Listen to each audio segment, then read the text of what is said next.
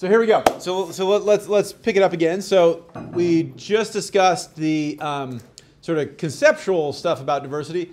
Let's finish up that conceptual conversation by talking about our intellectual thinking about how we got here about diversity.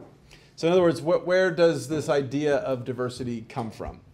So our Western ideas start with Plato, the guy on the left, and Aristotle, the student on the right. And Plato had this idea of idealized forms that, he thought there's this ideal version of a chair, this ideal version of a bluebird, and then things are copies of that, right? So that strongly influences Aristotle. He's the one that first uses this idea of a genus as sort of a generic or more general category of life, and then a more specific term for that particular type of life. And that will be perfected later on by Carl Linnaeus, but he gives us that. And he also, along with Plato, he thinks that stuff is non-changing. So when we have a snake is a snake is a snake is a snake, and it's always been a snake, and it always will be a snake. And that pretty much in the Western world, that we're stuck with that for a long time, right? Amazingly creative thinkers, the Greeks and the Romans and that era, and then we enter this period of not a whole lot of really intellectual innovation for a long period of time. Okay, we're going to jump forward to Carl Linnaeus, a guy that so liked his system he changed his name to Carlius Linnaeus, right, from Carl Linnaeus. So amongst other things, he gives us this idea of binomial nomenclature, the genus and species. So every unique species, we have this genus capitalized, species lowercase, name.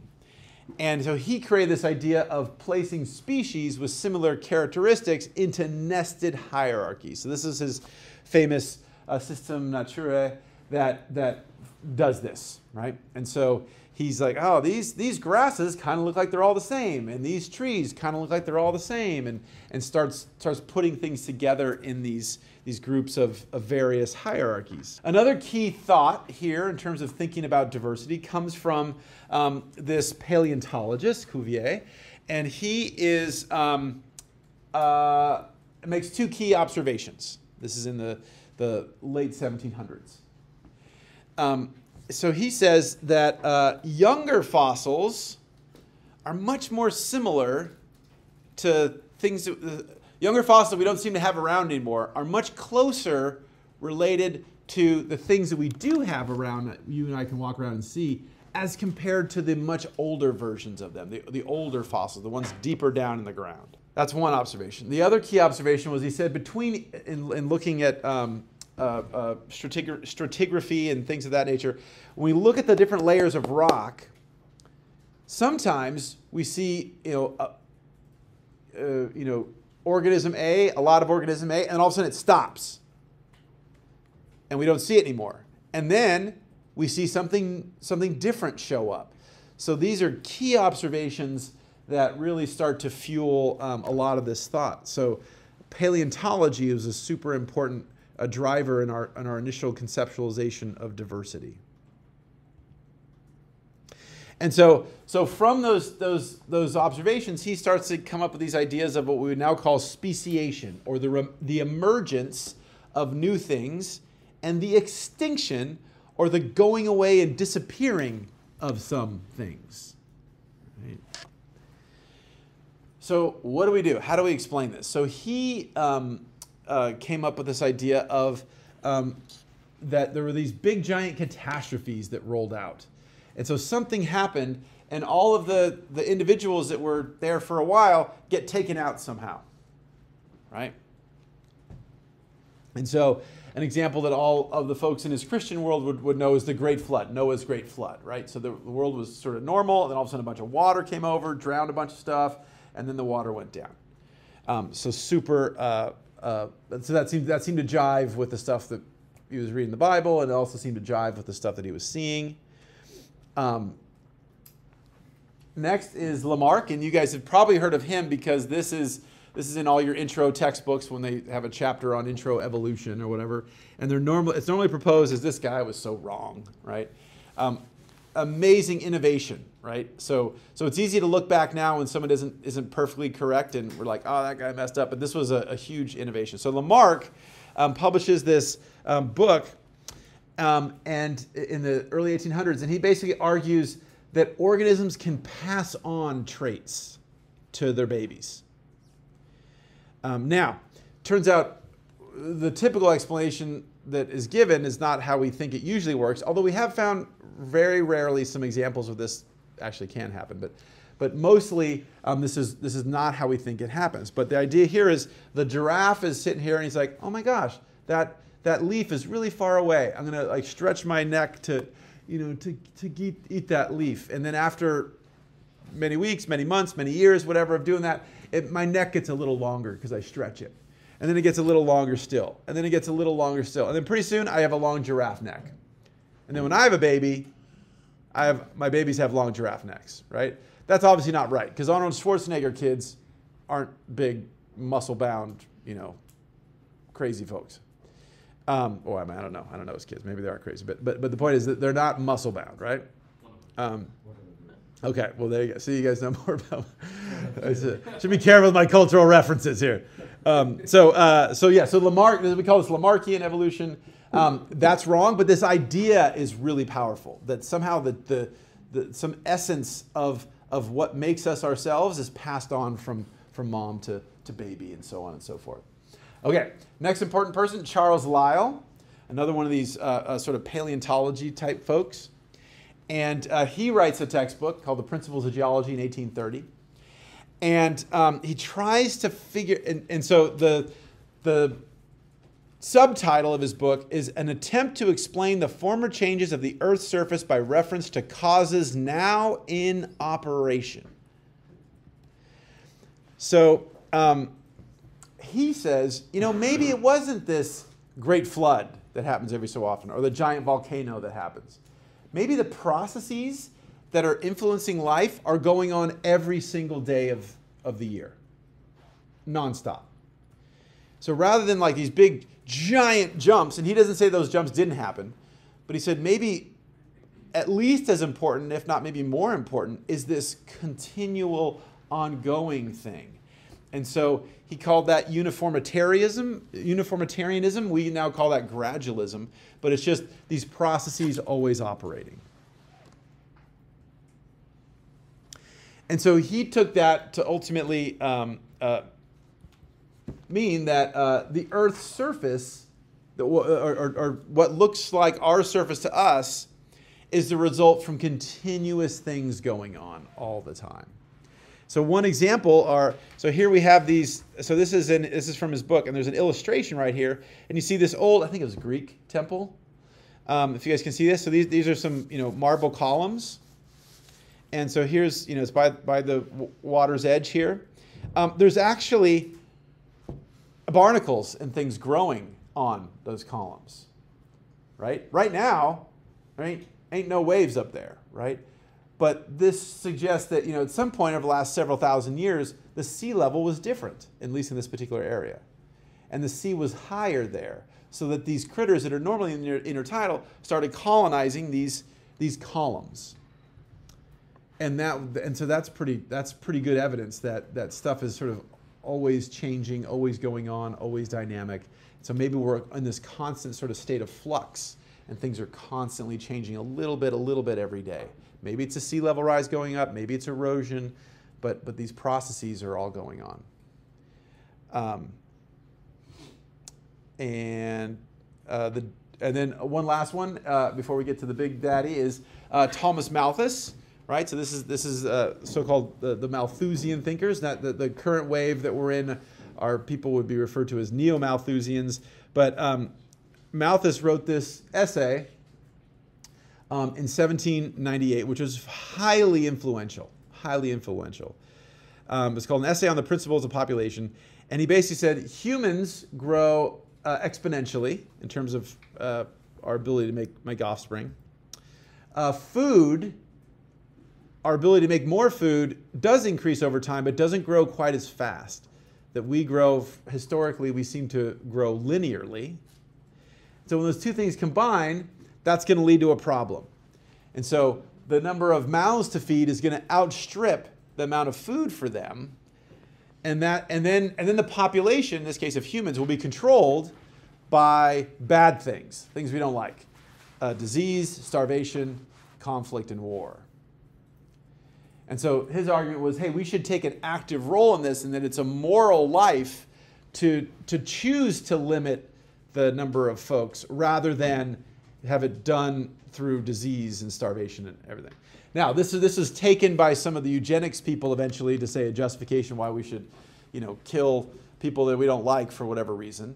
But fundamentally, it doesn't have to mean that, right? This is just simply looking at the potential growth of a population and the potential resources that population would need to be thriving.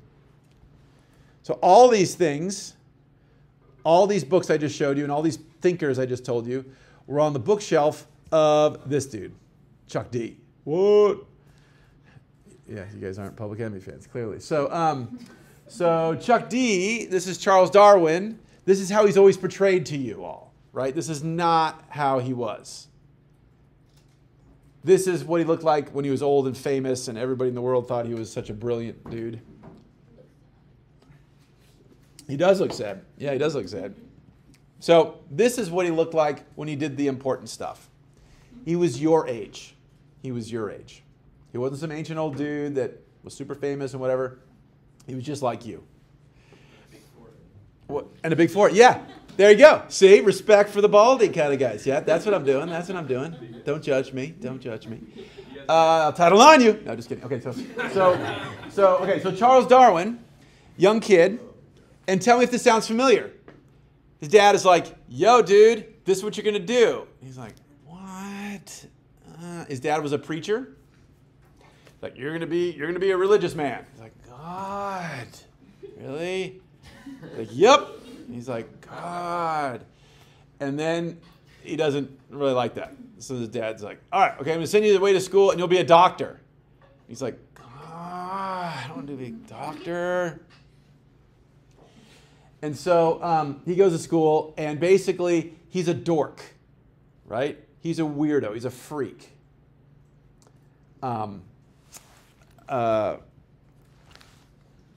don't know why this thing doesn't show up for you guys when I advance it. So anyway, so this is a cartoon from when he was in essentially college, and his friends made this caricature of him. And what do you see? You see a guy walking around on a giant back of a beetle with a big giant bug net, because that's all he liked to do. He liked to walk out in the fields with a bug net, grab some bugs, check out some butterflies, look at these ants, look at all this. Didn't like to go down to the pub and drink and do shots and stuff, right? Didn't smoke out with all the cool kids. Wasn't on the sports team. He loved walking around in nature and just looking at all this cool stuff. And so go it, Charlie. Apparently that's a real burn, right? Back in the day. So this was this guy, right? Not a popular guy, not this or that. Going to school, didn't want to be a doctor, right? And so when the thing that first brings him to fame is this voyage of the HMS Beagle with this captain named Fitzroy. And that was 1831 to 1836. Let me be clear. He left the UK in 1831 and basically didn't come back for 5 years. So it takes a certain person that really isn't wanting to be dad's priest or dad's doctor or whatever the heck it is to just disappear for 5 years, right? That sounds good to me. So what's going on here? Well, what's going on here is the British Navy at the time is highly structured, right? And it's highly classist. And so the officers, they're important people.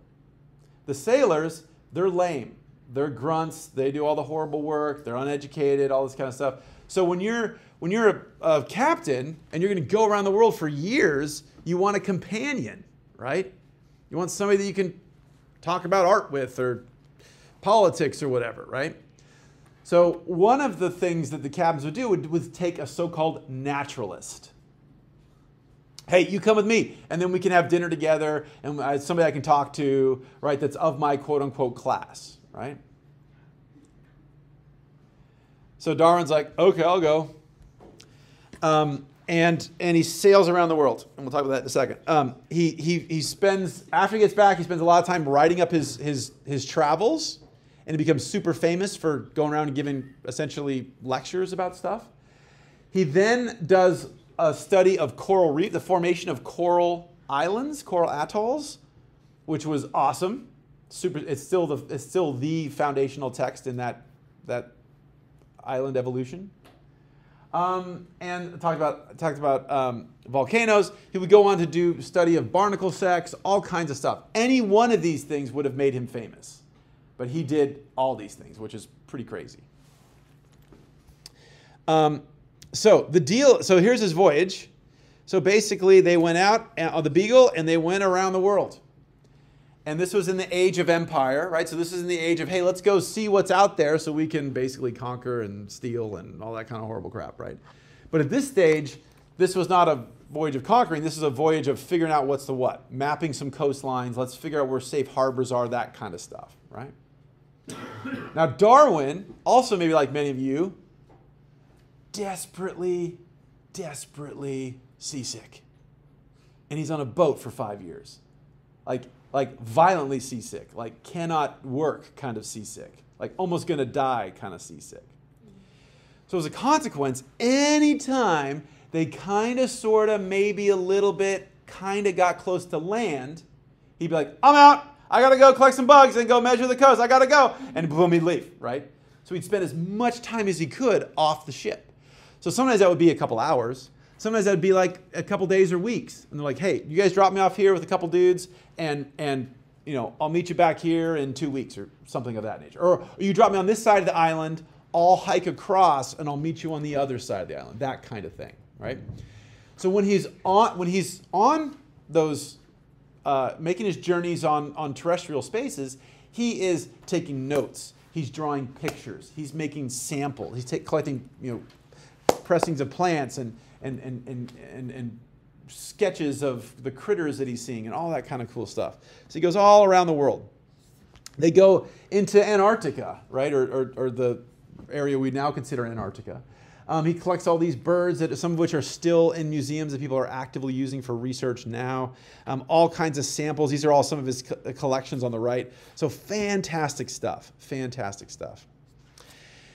He comes back, and there's no YouTube back then. So, and people didn't travel. So this dude just spent 5 years going to the pole and going to the jungles of India and all these crazy places, right? He didn't go to India, actually. He went to South America. But so he became a hit. People go, hey, yes, please come to my dinner party and regale us with your stories, right? And he would tell stories. Oh, I saw this crazy animal, and people thought it was awesome. It was exotic. It was like the TikTok of the day, right? And people were like, what? Can't get enough of them. So then those little going to dinner parties turned into, you didn't have a job. Well, let me write this up. So then he wrote essentially his travel book, and it was super popular. And that made it, more people wanted to come give seminars and all that kind of stuff. So he did all this great stuff. So when we think of Darwin, the writings that were going to influence us here today in terms of talking about biodiversity, that all came later, right?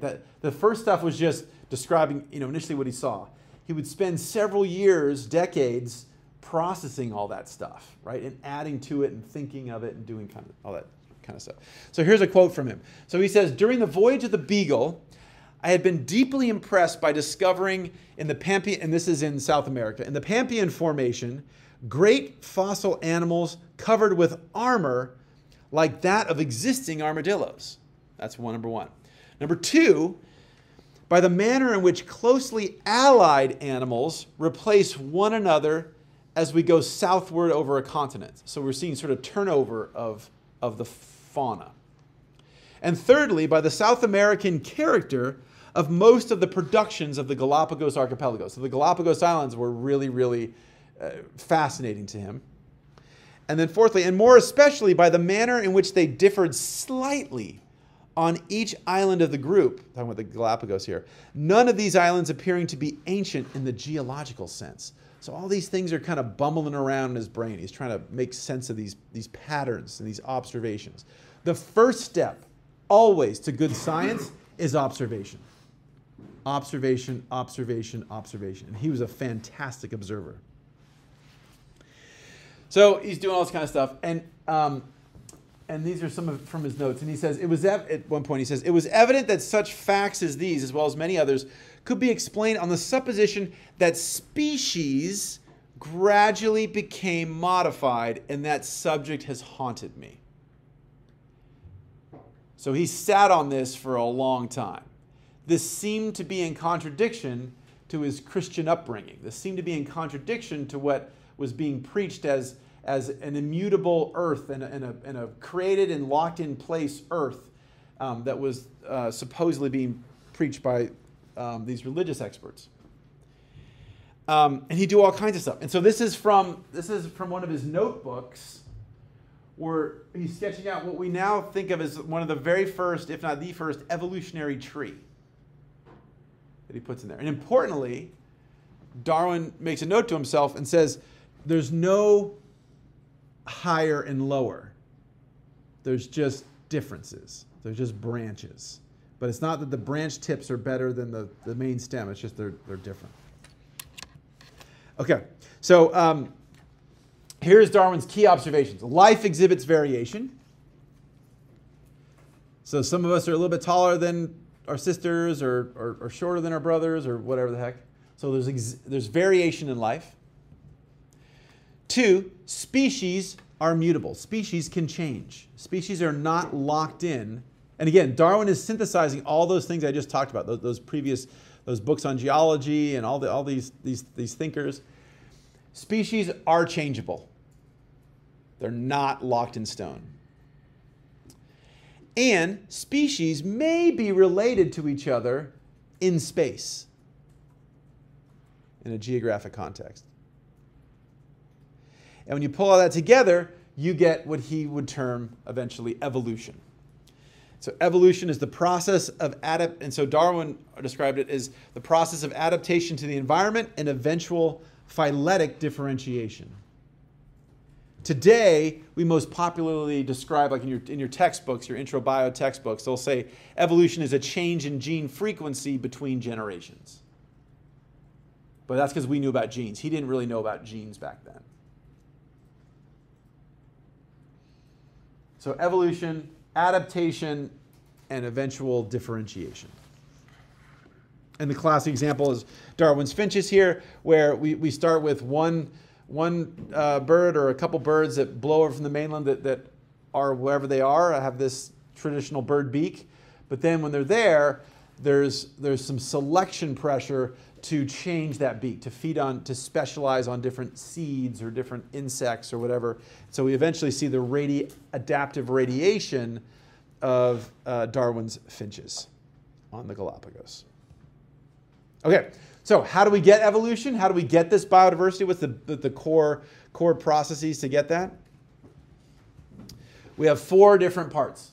The first is natural selection, which is what you're most familiar with, right? And you guys, this should all be reviewed. You guys should have all had this, so go through this fast. But natural selection, right, which is adaptation to the current environment and then passing on that ability to have that phenotypic expression to your offspring. So natural selection, response to selection pressure. 2, genetic drift, which is a random walk. So that's where there's no selective pressure, but just by happenstance, the frequency of a gene changes in the population. 3, gene flow. And that's when typically we think about this when we have another population come, we suddenly have contact with a group that we haven't had contact with, and we get some of that new genetic diversity flooding into our local community. Can lead to evolution. And then we do see sexual selection as well, where we see, especially in sexually dimorphic species, certain individuals might prefer to mate with a certain individual that has a specific series of attributes. Okay.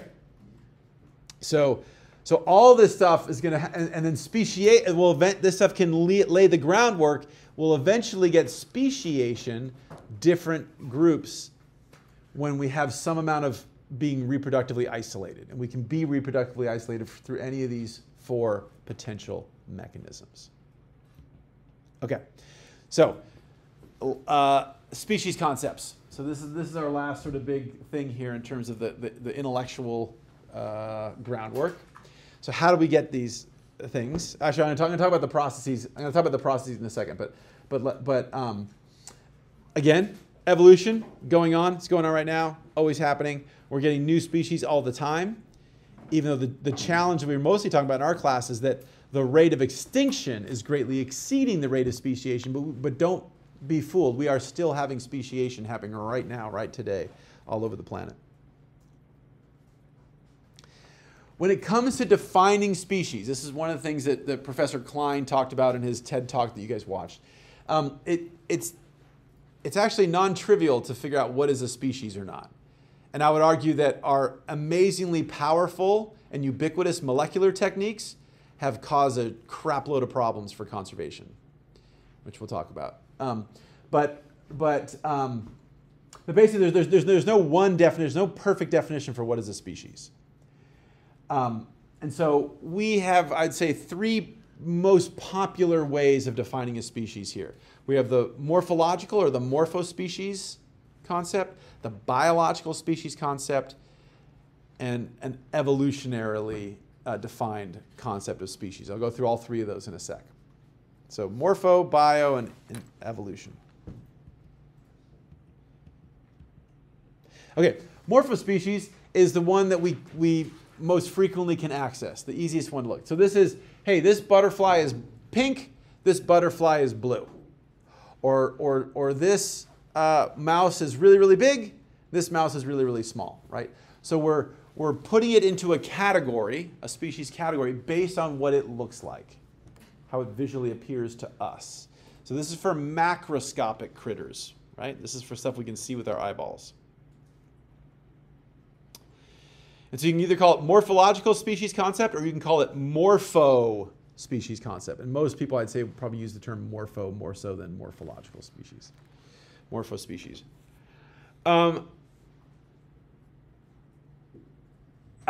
Yeah, so I'll just say that this is by far the most common in the field. This is what we use when we're walking around. Hey, that leaf looks like this, that's that species. This stem looks like that, it's that species. This critter has this kind of fur, it's that species, right? This is what we rely on like a day-to-day basis. So morphospecies concepts, particularly for practitioners in the field doing conservation, is fundamentally important and useful. In fact, when we do our lab on Wednesday, we're just going to use some visually, some broad categories of grouping of critters. So we'll use a morphological grouping of critters. Okay, then we have the one that's in your textbook that everybody teaches that's fundamentally, that most people think of as the definition of a species. And this came from this guy, Ernst Mayr, and he defines, and so this is a guy that studied birds and bones and paleontology, that kind of stuff. And so it totally makes sense for him. For his interests. And so he said, Ernst Mayr said, species are groups of actually or potentially interbreeding natural populations which are reproductively isolated from other groups. So that's the classic biological species concept definition. You guys should definitely know that. That's the famous one. This works really well for birds, for mammals, for the kind of things that we think of as quote-unquote wildlife. Right? The warm fuzzies, the big eyes, the fur, the feathers. This works well for those guys. I actually met Ernst Mayr before he passed away. He was a cranky old dude. He wasn't particularly warm, I'll just say. And I think he was somebody that took pride in defending his ideas. And I'd say that's not only old folks, but But that was much more common back in the day, was to be confrontational and everything. And I think some of that confrontation maybe got in the way of some more collaborative thinking about some of these ideas and how we could go forward together as opposed to my idea is better than your ideas. But that's my opinion. Okay, then we have the evolutionary species concept. And this is the one that's mostly pushed by our molecular bio friends, right? So they want to tell you this is it. And they want to tell you this is the only it, right? And because they often don't know natural history, and they also often don't do conservation, they argue very vociferously this is the only way we should think about species.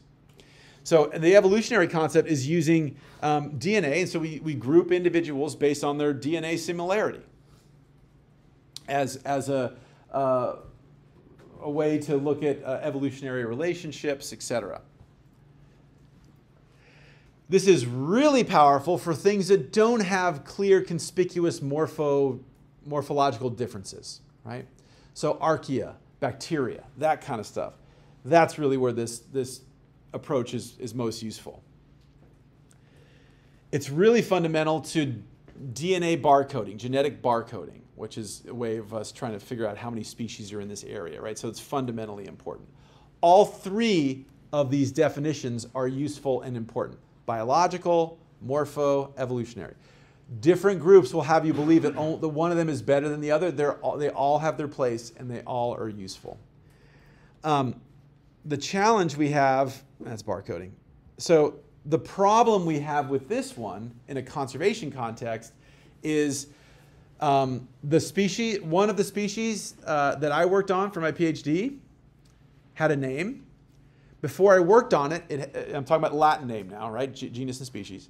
The common name, ironically, hasn't changed. But the Latin name, which is supposed to be the solid one we all go to, right? Our go-to one.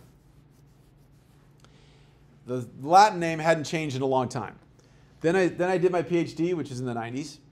And then as I was giving a talk one day, a colleague said, "Hey, dude, you know the species name changed?" I'm like, "What?" I'm like, "Oh, shoot, I got to go fix all my stuff." And so the name changed.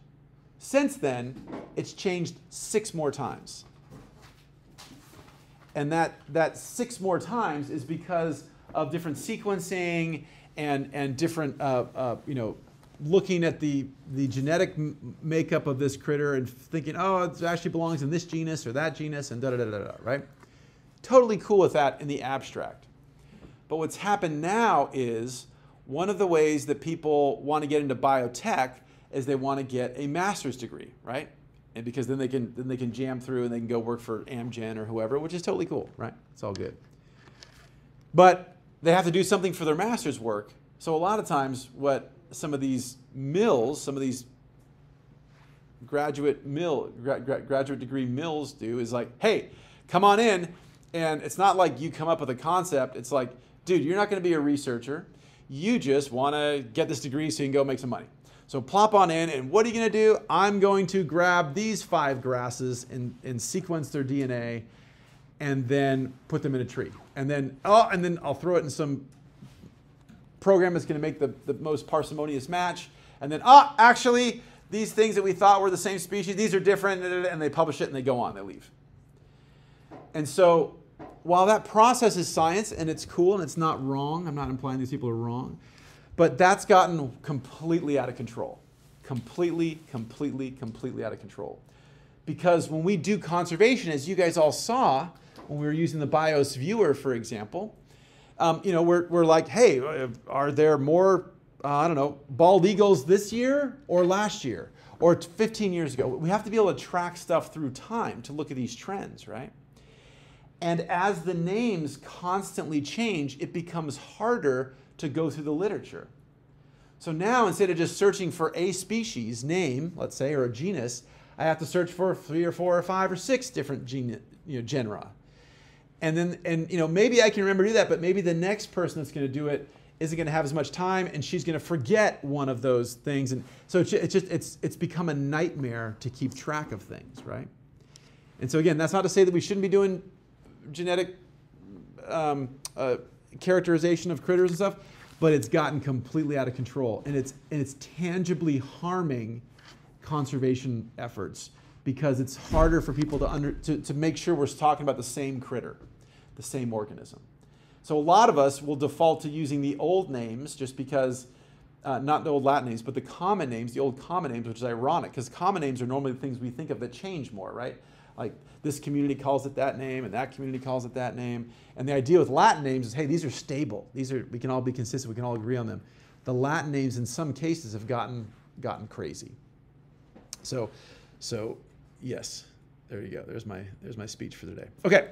For all these types of speciation, however we measure it, evolutionarily, morphologically, whatever, differentiation is key to get us to this diversity level. And so we're going to go through these because some of our conservation challenges are going to impact these things.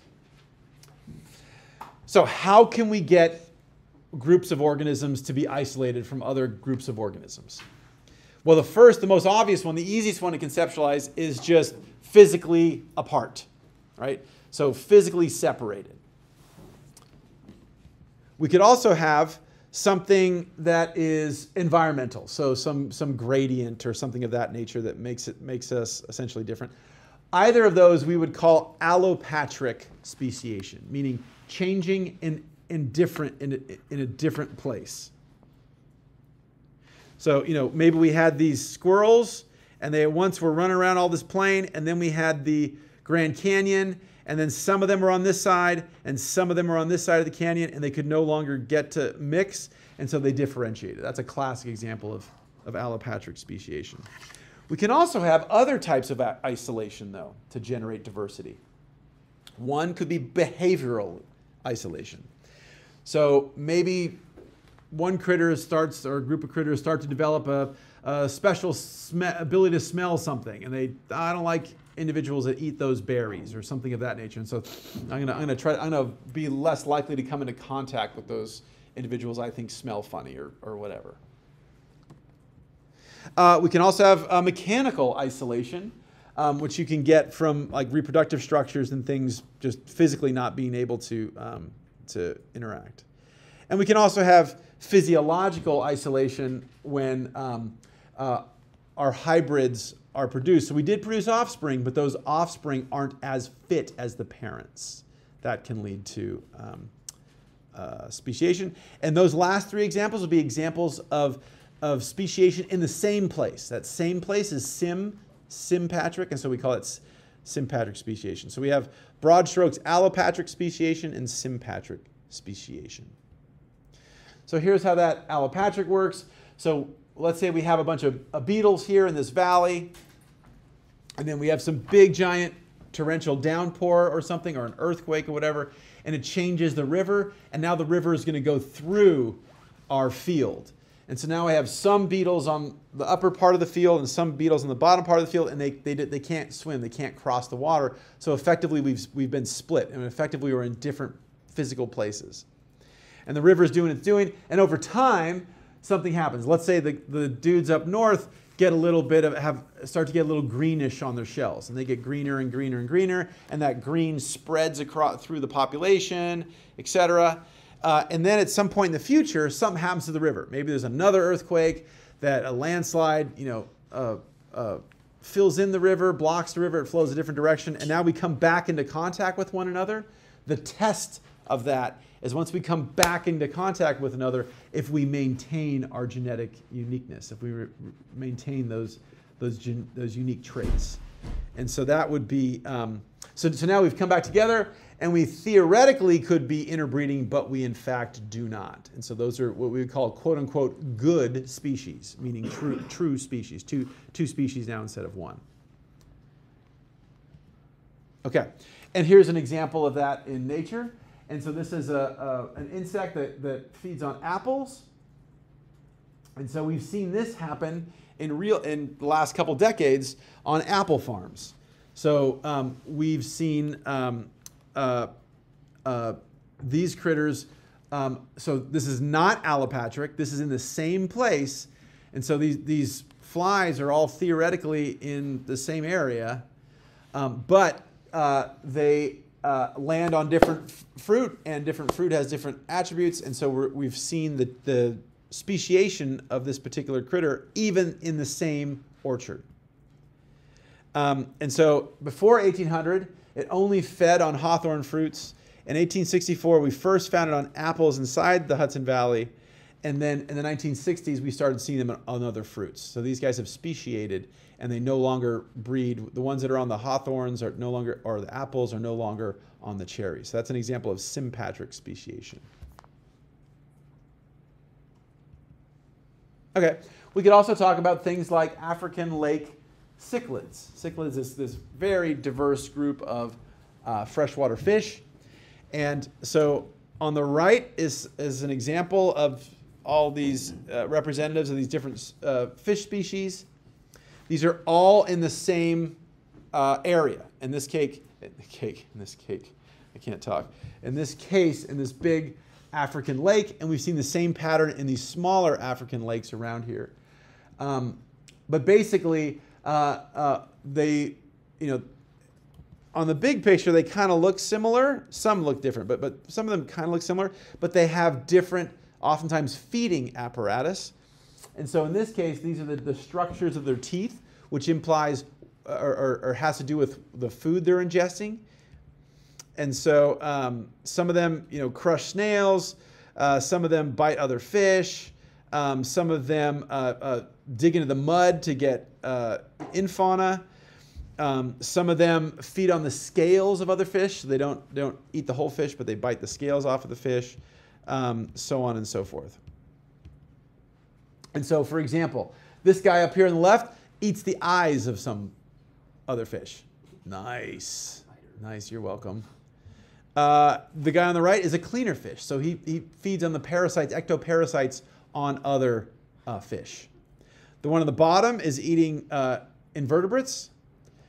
The one in the middle is going to scrape algae off of rocks and vegetation and things of that nature with sort of a rough sandpapery type of teeth, so on and so forth.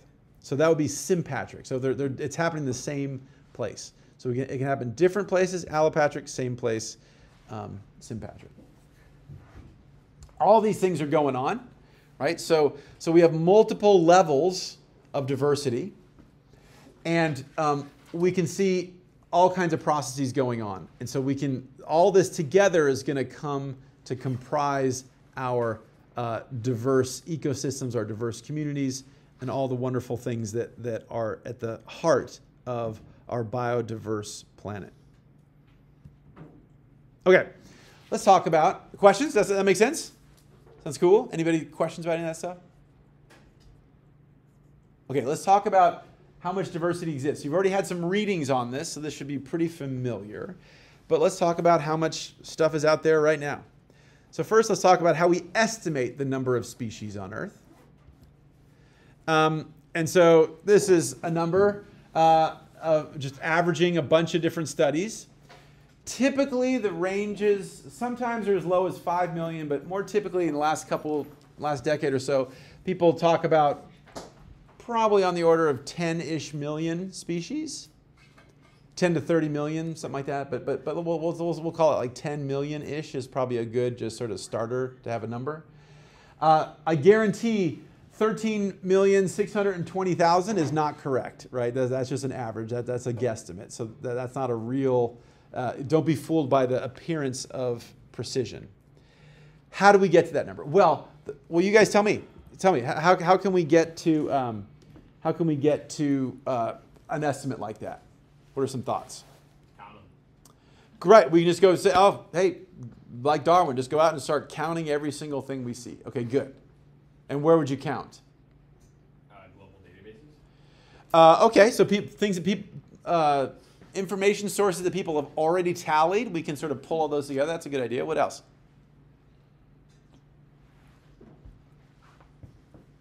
I was thinking like transect counts if you actually are out there. Okay. And then proportions. Great. So we go out ourselves, and maybe not in a database. We could create our own database and just start looking at the grassland, count all the butterflies and ants and stuff. Okay, cool. What else? What are some other ways we could estimate how many critters are on the Earth? How many species are on the Earth?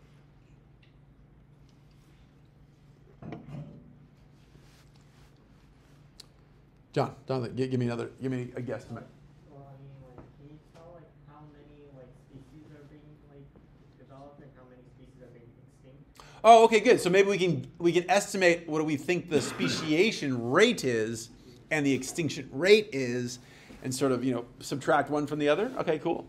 Any other thoughts? Any other guesses or ideas? William, anything?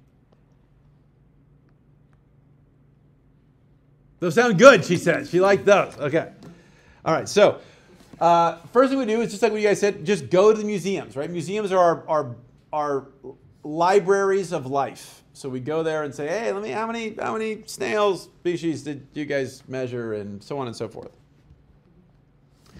So if we do that, we have something like about 1.75 million species described over the last couple centuries. That's a lot. That's a lot of counting of things, right? We have somewhere on the order of magnitude of something like 10,000-ish new species are described a year. What is it? Does anybody know how we describe a species? Somebody tell me how we quote unquote describe a new species. Morphological, genetic. Essentially, we go out, and if we found this, we're like, what? This is a crazy purple butterfly. Who's it? And we go look in the guidebook and find no purple butterfly. No purple butterfly. And then we'd go to call up the experts, the butterfly lepidopteran experts, maybe at a university, maybe at a museum. Go, yo, I got this cool purple butterfly. Have you seen it? Do you know what it is? No, never heard of it. Okay, maybe we upload it to iNaturalist. They're like, no, nobody comes. So try all these venues, and it seems like nobody knows what this thing is. So it's like, okay, let me go and make sure that wasn't like a paintball gun that hit. Let's go collect some more. Okay, here we go. Where the critter is found, and then and we would then go through and write an academic paper that would name this organism. It would describe it. It would describe what it looks like. It would describe its ecology, where it lived, its ranges, its distribution. And we would, and maybe if we had the resources, we would do some genetic typing and see how it related to other, similar type of insects and so on and so forth. And then we would publish a paper, and as the publisher, we get to name it. So you get to name it. And so you'd call it whatever you wanted to, something about to honor your mom, or to based on what it looks like, or some famous, music star that you want to get free tickets to their concert, which people do, that kind of stuff. And then once it's published in an academic journal, it is therefore named. So that's the process of description. So just like we would do an academic study, but instead of doing an experimental test, we would do a very detailed description of that critter with drawings and pictures and all that kind of stuff.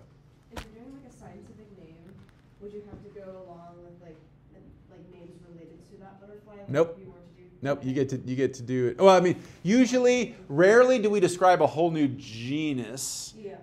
So usually the genus would probably be already there, but then the species, you could pick it. Yep. So you could make it, like I said, name of your mom. Some NGOs, some museums raise money by you all. If you guys want to get some, maybe we've just passed Valentine's Day, but maybe if you want a romantic thing for your significant other, you can name a beetle after him or her, right? And so you pay like, I don't know what they pay, pay like $50, $100, and they're like, okay, the next one we're naming after. And so there's actually some zoos that have done this with cockroaches. With cockroaches for your ex that you really don't like, kind of thing. So yeah, Brian. I know recently. Hold up, you guys. Hold up. There was I think a grad student that was just decided to go check out a museum's collection after Pokemon. Oh yeah, the old Pokemon, the old video game reference. Yes. Three legendary birds, Yeah. which is very funny. Yeah. Yeah. So you, as the namer, you can name it what you want, as long as it's not already used by another. But as long as it's not already taken by someone, by a previous organism. So yeah, okay. So we go there and we just let's add up all the species we have in the records, right? And so if we do that, we get about 1.75 million, about 10,000 new a year ish.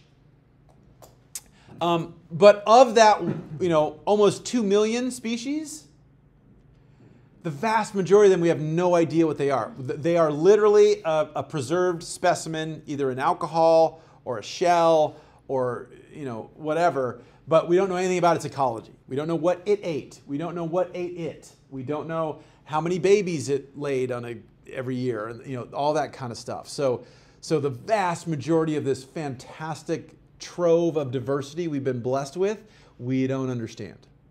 So there's tremendous work to be done out there, right? And I hope all you guys are involved with some way with this. Even if you don't become conservation biologists, there's all kinds of opportunities to use citizen science, all kinds of fantastic ways you can be engaged, even if it's not your primary focus of your careers. Okay. We also have, there's also an additional 300,000 dead things that are definitely dead. Think of like Tyrannosaurus rex and velociraptors and stuff like that, that are described.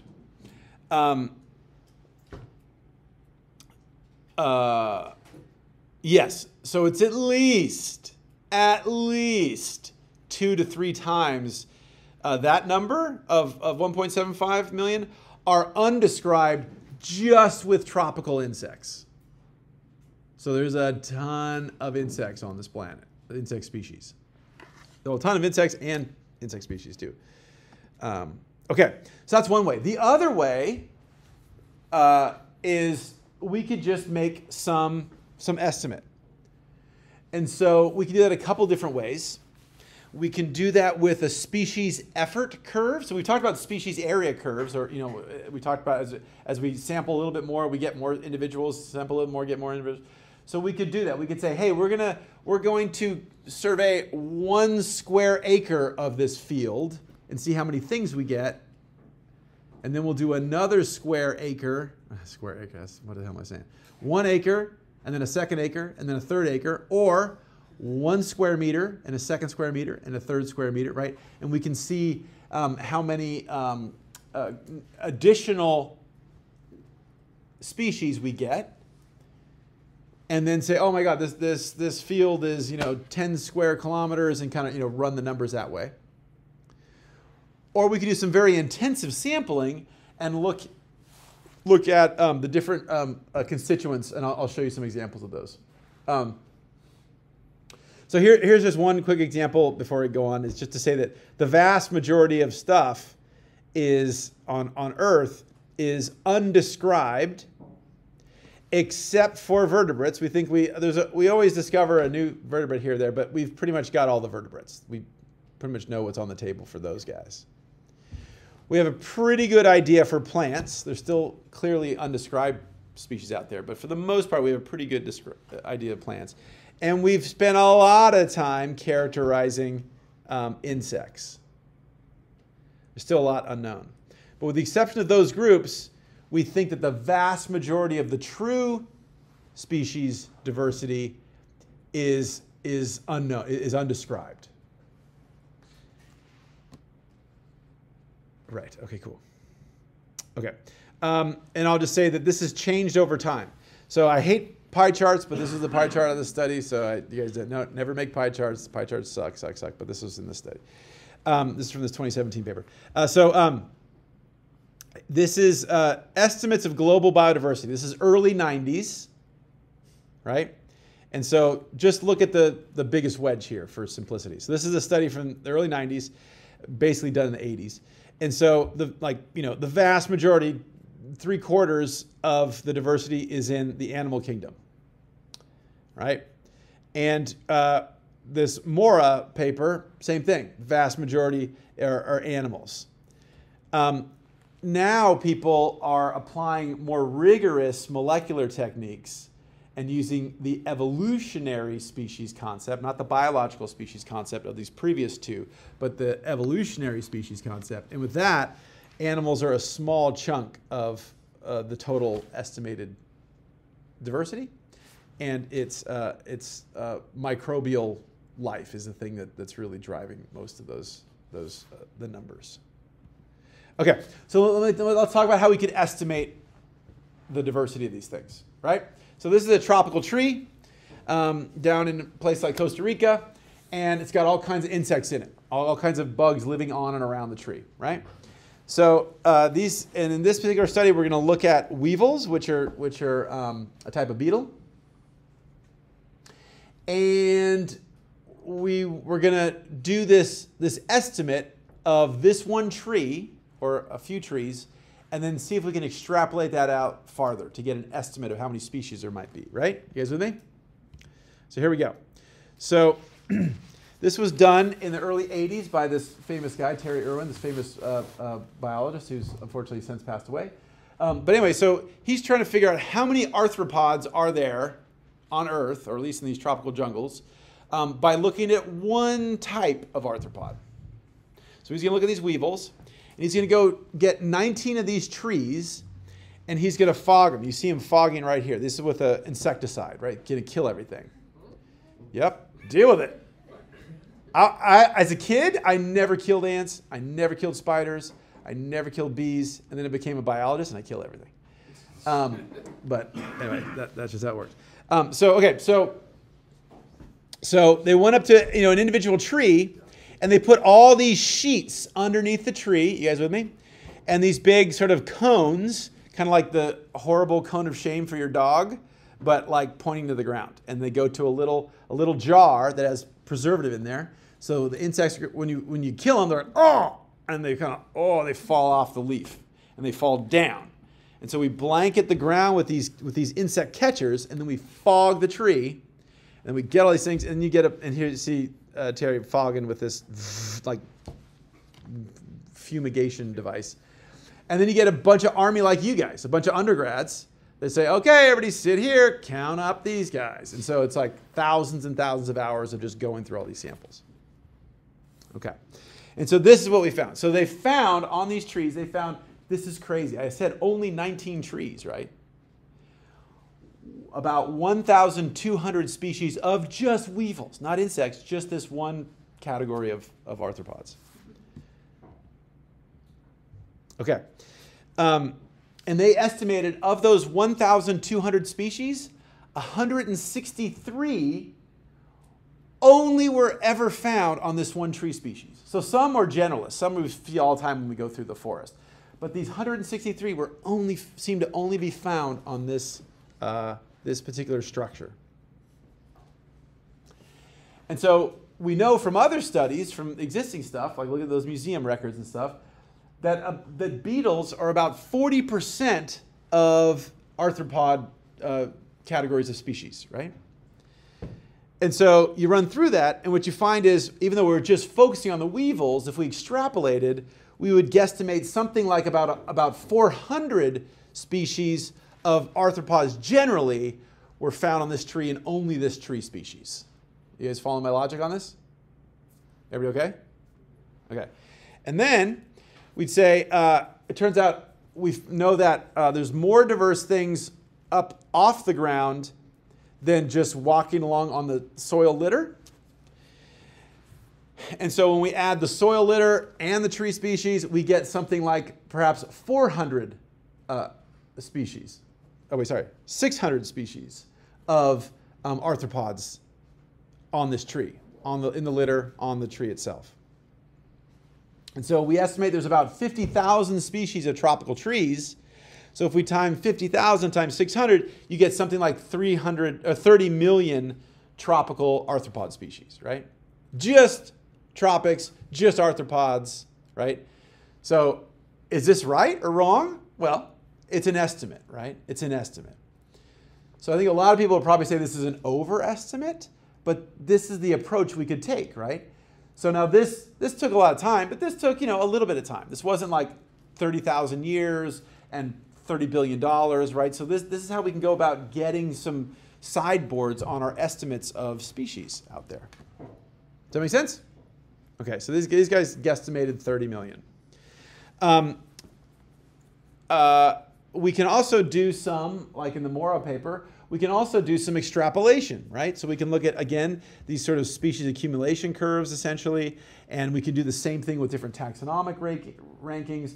and we can extrapolate what we do know, and then sort of say, oh, you know, this particular group we're only about here, so we can estimate where they're going to asymptote, et cetera. And that's going to give us on the order of about 9 million species.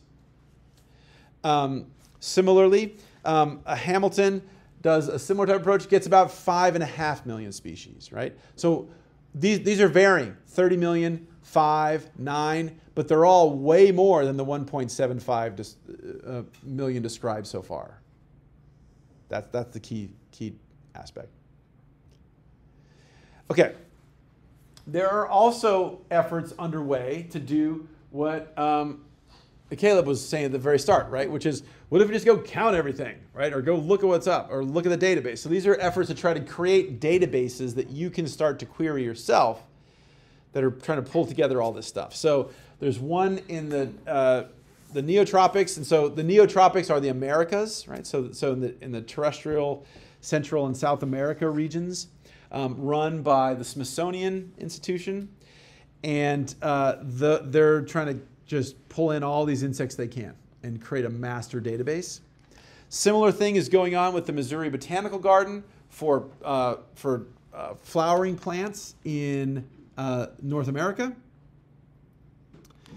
And the same thing is going on with the Census of Marine Life, which is for all of the Earth, or all of the global ocean. There was a first attempt in 2000, and there was a renewed attempt about a decade ago to refresh that.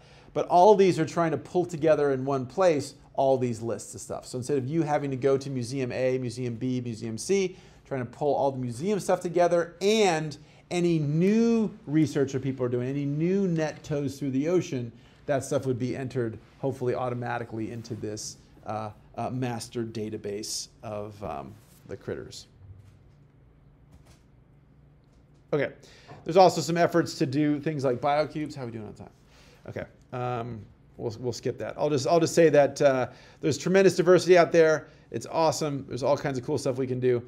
This is an example of a fish that was named after my friend, and so even big fish are still found. So my friend studied gobies for his PhD, and so this goby was named in honor of my friend. Okay. Time-wise, I'm just gonna. What's that? Not Taylor Swift. No. Okay, so I'm going to end real quick here. So I skipped how many species are around right now. We don't know, right? What you should know in terms of your quizzing and understanding stuff, about 1.75 million described, right?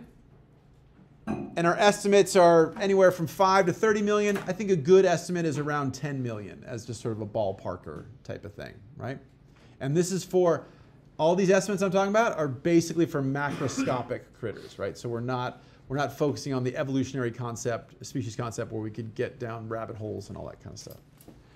Okay, so one of the key issues for conservation, we've just spent all this time talking about diversity, is who's around to measure this diversity, right? So when I first went up to Stanford, I was a marine biologist, and I started doing work in grasslands and oak woodlands, and I wanted to know how many insects there were. And so I said, I want to go out and capture a bunch of insects, and as soon as I started doing it, I started getting all these insects. I'm like, what the hell is that? I don't know what that is. That looks cool. I don't know what that is. That's whatever. So I called up someone who I won't name at a famous museum that I won't name, and that whole jam was insects. And I said, yo, doing the study, so I wonder if you can help me figure out how many insect species are in my field, my California grassland. And the guy said, you're an idiot. What, are you stupid? And I was taken aback. I was like, wait, what? Wait, what? And he said, this is a direct quote from him. He said, your inquiry, meaning can you please help me identify all the insects in this field, right? Not talk about the middle of the rainforest, not talk about in the war zone in Ukraine or the bottom of the ocean or something, just in my easy to park the car next to and walk into grassland. And he says, your inquiry is naive at best. If you really want to do this, meaning enumerate the insect diversity in this field, you need 20 years and expansive funding. Once you get that, call me. Right? And so at first I was super embarrassed. And I thought, oh my God, I'm such an idiot, whatever. And then I started thinking about it. I'm like, what a tool. Right? What an a-hole.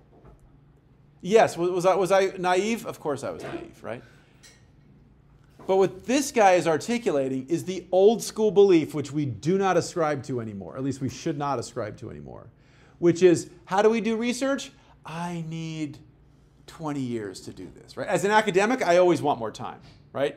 You guys write in your species profile, you always want more time, right? I totally get it, right? If I had more time, I could do better. I could do it. In this case, there's so many things, it's really, really hard.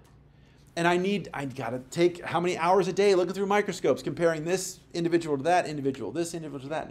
And that's what the guy was responding to. If the answer to figuring out what the diversity of life in my field is I need 20 years, the planet is dead. We don't have the time, we don't have the resources, we don't have the experts, it just ain't gonna happen. So we need to use things like morphospecies, right? And these other tools to get a sense of that diversity. Because this diversity is disappearing faster than we can count it. So if the old answer is sit in a museum somewhere and count stuff as you sip your chai all day long, we need people doing that, but that isn't enough. We need something more. And another problem is there are fewer and fewer taxonomists, particularly in the English-speaking world. We do have a good number of taxonomists, but they're mostly coming out of places in the world that don't have robust universities and museum collections and stuff of that nature, and are also in areas that are experiencing tremendous environmental change, transformation in places like Brazil and India and places like that.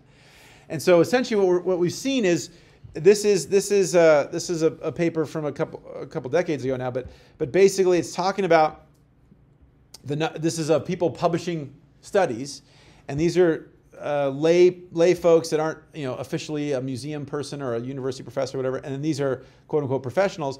And we see is there is a peak of folks in the 50s after World War II, when a lot of people there was such evil in the world and they wanted to retreat, that people just took comfort from going out and counting birds and getting familiar with the plants and stuff. We've decayed from that period, right? We've decayed. So there are fewer folks that are actually able to identify stuff. So what I just mentioned was, hey, we're doing the study in a grassland. So diverse are the insects that there really isn't such a thing as a person that knows everything about the insects. There is a person that's the spider. Well, that's not an insect, it's arthropod. But there's a mite expert. There's a dragonfly expert. There's a butterfly expert. There's a beetle, not beetle, it's like a buprestid beetle of North American terrestrial environments expert, right? And so what I would do is if I did this study and I collected all these insects, and I would do some initial sorting and say, okay, here are my dragonflies, here are my bees, here are my whatever. Then what I would do is I'd look in a guidebook, but the things I wasn't sure of or I couldn't tell, I would then physically mail those samples to a university or a museum.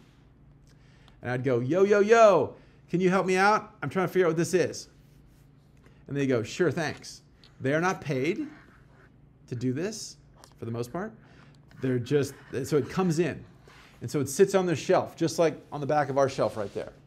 And so maybe you might be lucky if you can really entice them into saying, there's a dam that's about to be built. I really need to know. Can you really help me tell me if this is an endangered species or something? Maybe he or she can do that. But generally speaking, it's going to go to the back of the line, and they're going to have, who the heck knows, 100 samples from other folks that have sent them stuff. And then my spiders, I'm going to send my spiders to Kansas, because that's where that's where the spider expert is. And then I'm going to send my worms to, and on like that, like that type of thing, right? So it's a real challenge to get these things identified. Fantastic diversity, but it's a real challenge for those of us doing conservation. And I'll just say that our technical skills are evolving. We're almost out of time here. We're getting better. This is Ernst Haeckel. You guys remember hearing, have you guys heard the term ontogeny recapitulates phylogeny? No. Ontogeny is how things develop. So the larval stage, embryo developing. And so you and I all had tails. We don't have tails now, but you and I all had tails at one point. You and I all had pharyngeal gill slits when we were in the womb, right? We don't have gills right now, or walk around this room, we don't have gills.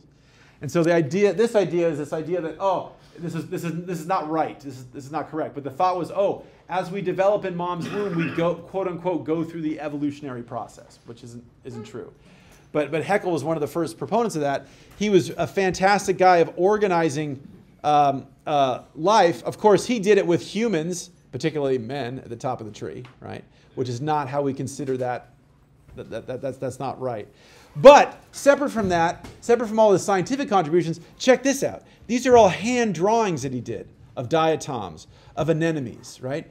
So we've had some, back in the day, describing species, people had fantastic skill sets. They didn't have digital cameras. They didn't have a stuff. They had to be able to articulate, observe, and document. And so, yeah, okay, we're gonna run out of time here. Okay, so I'll just I'll record some of this for you guys.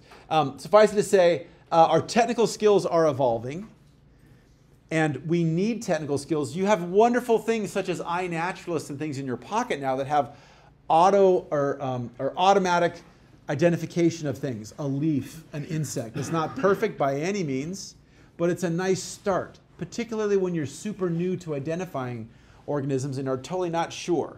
So it may not give you the answer, but at least give you the kind of, this is a type of a Avena.